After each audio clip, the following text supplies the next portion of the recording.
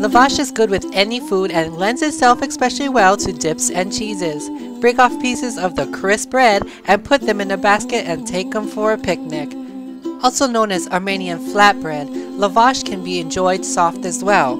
Use it as a wraparound bread for such fillings as hummus, cheese, or kebabs. To soften lavash, hold it under running water to wet both sides. Shake off the water and wrap the lavash in a towel for half an hour. Well, join me in Nalani's kitchen as we make lavash. For this recipe, we're going to need 1 1/4 cup warm water,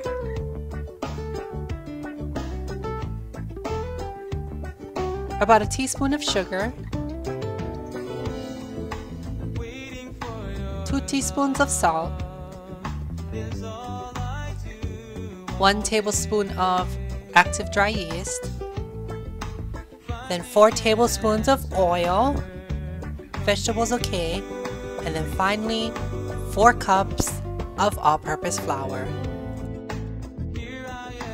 Alright, for the first step, we're going to add all 5 ingredients and half of the flour to the mixing bowl. So I got my water, and then I want to put my yeast, then some sugars,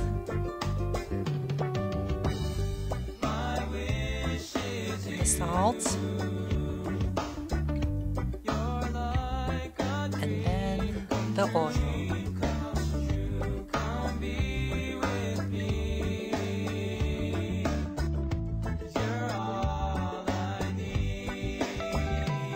Now, while I got all those ingredients in there, I'm just going to give them a stir so everything is smooth. Then I'm going to add half of the flour. Using a wooden spoon, I'm going to stir all of the ingredients together until they're binded. You might have to use 2 hands. Then once they're all binded together, I'm going to use a dough hook to do the rest of the mixing, and as well as add the rest of my flour. Just going to turn it on, and as you can see, it's a little dry, the dough. While it's mixing in the mixer, I'm just adding a little warm water to it so it binds together, and you'll see it starts to hold together. Alright, so once the dough starts pulling together, just knead it there for about 5 minutes. Then when you're done kneading, just take it out of the bowl. The bowl should be clean because it sopped up all the flour. Alright, then you may notice some creases there. Just want to smooth it out. Just lightly knead it just so you get all those creases out and make it into a nice little ball.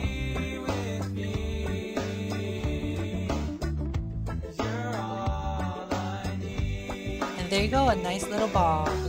Smooth, yeah. After taking the dough out of the bowl, your bowl should be clean. It would have sopped up all that flour. Now we're going to butter our bowl very well. That's some butter.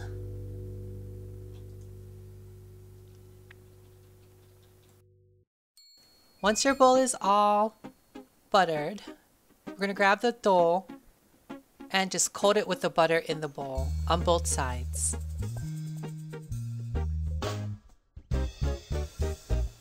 After it's all coated, we're going to cover it, put it in a warm place, and let rise for an hour and a half until doubled in size.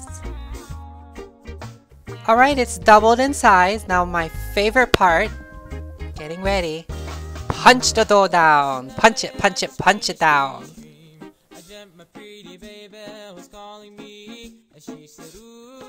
After it's all punched down, we're going to get a floured surface. Put it right on the floured surface and cut it into quarters, 4 equal sizes with the bread knife.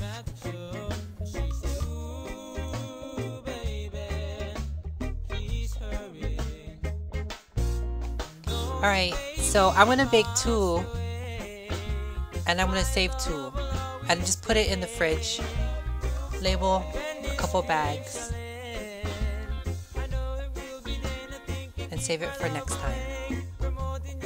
It should last about a week to a week and a half in the fridge. If you're not going to use it too soon, put it in the freezer and just let thaw out before you bake. Alright, so I got my 2 pieces and I'll put one aside, and I'm going to roll this one out into a rectangle. So we're going to shape the dough into a rectangle sheet. You want it thin as possible, fitting the baking sheet you're using. So I'm just going to keep on rolling this out.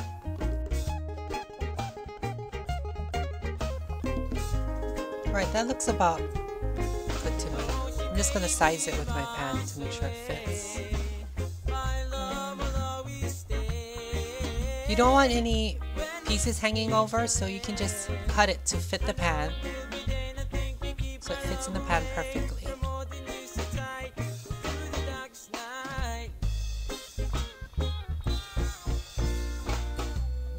Then after cutting, just put it right in the pan. And then time for another stress reliever. We're going to poke the bugger. Poke, poke, poke, poke them until there's a lot of holes.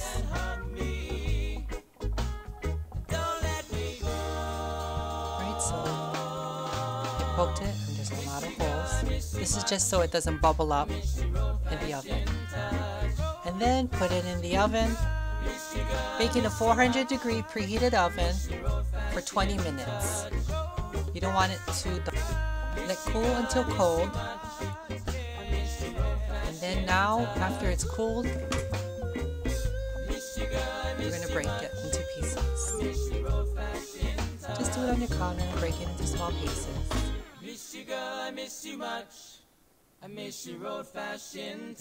And there you go, we got lavash.